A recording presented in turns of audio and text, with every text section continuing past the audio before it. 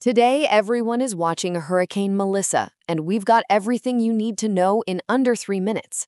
A powerful tropical system known as Hurricane Melissa is gathering strength in the Caribbean Sea and threatening major impacts across the region. The storm has evolved from a slow-moving tropical wave into a serious threat, with forecasters warning it could escalate into a major hurricane soon.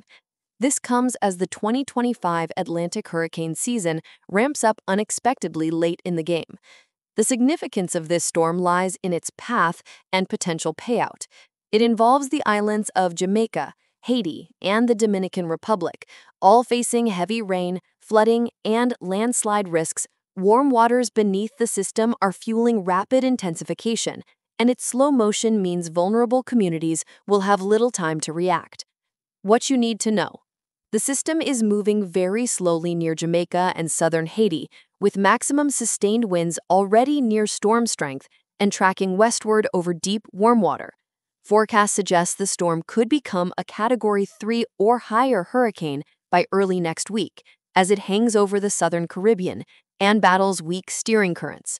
Watches are in place for parts of Haiti and Jamaica as the system looms with threats of heavy rain, about 1 foot or more possible in Haiti and the Dominican Republic, and the danger of flash floods and mudslides is very real in mountainous terrain.